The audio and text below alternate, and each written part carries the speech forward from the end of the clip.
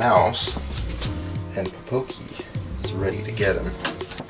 I'm gonna help him, otherwise she's gonna eat him. So I gotta take these books down, and then after that, I'm gonna try to catch him with this and a broom. Popoki just got him, and now he's over here somewhere, and she's excited.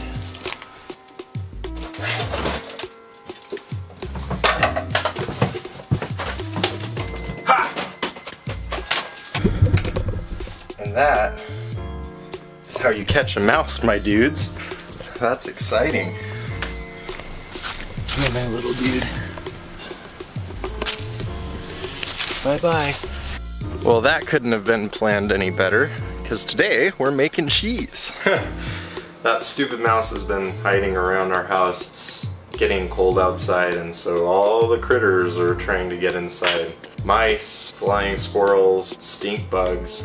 But anyway, that was kind of appropriate because today we're going to be making some cheese. I love fresh mozzarella. I love it in caprese salad. I love it in pizza. I love it in bruschetta. The problem is it's just so expensive. I figured out how to make it. It's not very hard. This isn't a super well done tutorial. I'm stealing this recipe from thekitchen.com and I'm going to link that down at the bottom. This is more for entertainment, but I figured you guys might want to learn how to make 100% non-vegan fresh mozzarella cheese. So here we go. What you're going to need is a cup of warm water, some citric acid, then you're going to need some salt. We got some vegetable rennet, a little bit more conscientious for the calves there. A gallon of milk, some Thanos gloves. Thanos car. Thanos car. Yeah. Thanos car. A slotted spoon, Dutch oven. Turn your burner on to medium heat. I like going a little bit more than medium just to start. And we're gonna put that on. We're gonna add our 100% non-vegan milk. At the same time we're gonna do that, we're gonna add our acid. And it's very important to stir because if you don't, it's gonna get scalded on the bottom. And you do not want to forget your thermometer. We're shooting for about 90 degrees here. And now that it's had a little bit of time, we're gonna turn it down to medium. So the temperature is right at 80. You can really see how the acid's been working in there to start separating.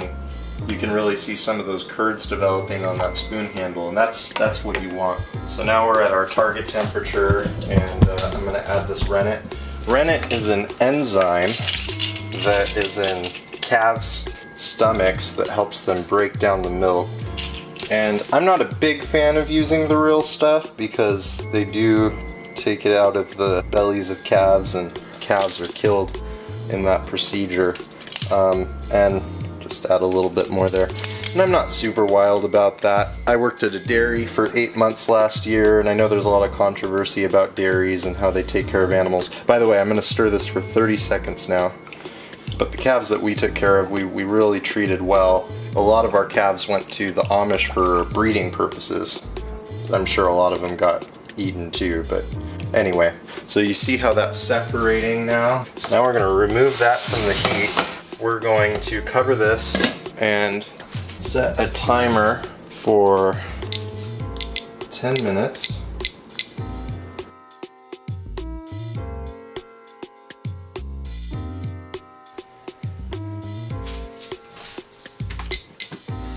And I'm going to stop it right there because I misread it. I just checked the directions because I felt like that was a little longer. It's 5 minutes. So the next thing you're going to do is you're going to check and make sure that the curds in the way have separated. And you can clearly see that they have. You're going to make a little grid there by cutting through it. And we're going to heat this up again and put our thermometer back in, and this time we're going for 105 degrees. So we're going to gently stir this for, well, until it gets to 105. Not quite there. Man, this is good. So there we go, that's 105, a little bit more. We're going to go ahead and remove that from the heat, and then I've got to keep stirring. Next, we're going to take our curds and whey. We're going to separate the curds from the whey using our same slotted spoon, and we're just going to gently as possible take the curds and put that in a microwave safe bowl like this Pyrex. If you want to get rid of some of this extra whey, you can do that by dumping it in here.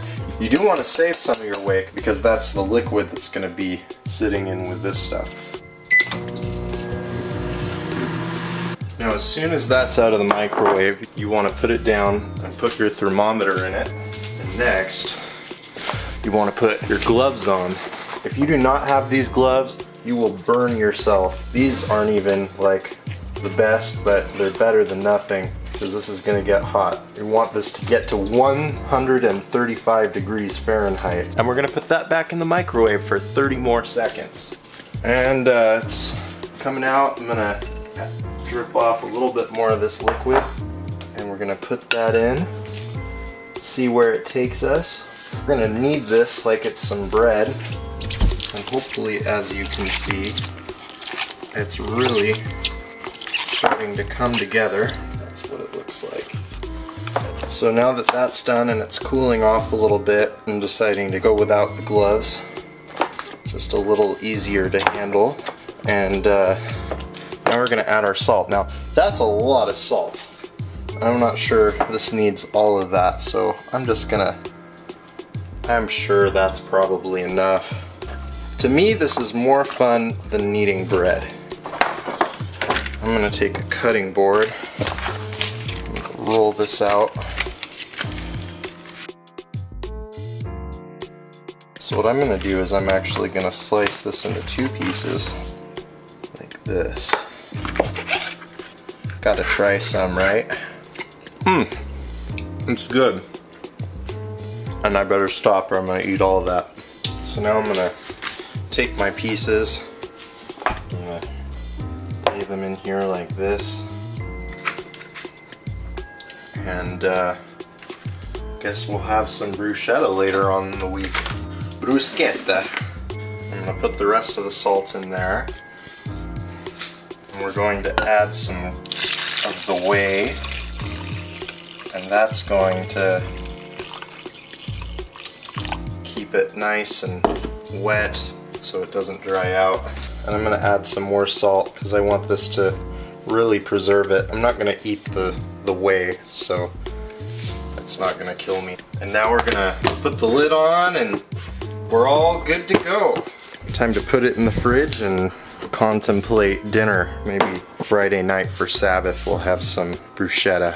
Anyway, thanks for watching. If you like, subscribe. I put new videos out on Wednesdays, so we'll see you next week.